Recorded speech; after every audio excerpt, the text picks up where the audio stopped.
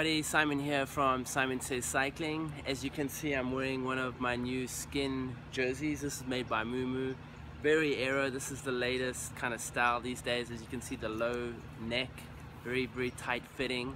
And these days, you know, I don't ride as much as I used to, so I need all the help I can get to keep up with the faster guys. So that's why I'm wearing a skin jersey. Love it. Anyway, today I wanted to talk a little bit about strength training through the winter. And what is my philosophy with that?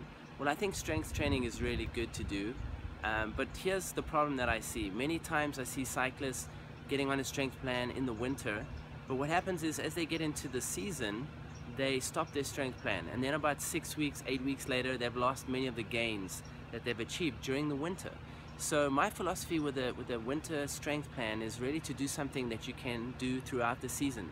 So in other words, maybe it's a very short, easy routine. You can do 3 or 4 or 5 exercises right after training when your muscles are nice and warm, but something you can do at home that you can then continue on throughout the season, because you want to maintain those gains throughout the season.